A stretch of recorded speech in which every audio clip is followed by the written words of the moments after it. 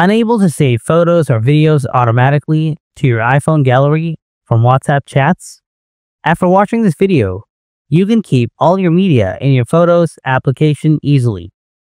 In this video, I'll show you how to enable the automatic saving of photos and videos from WhatsApp. So, without wasting any more time, let's get started. Step 1.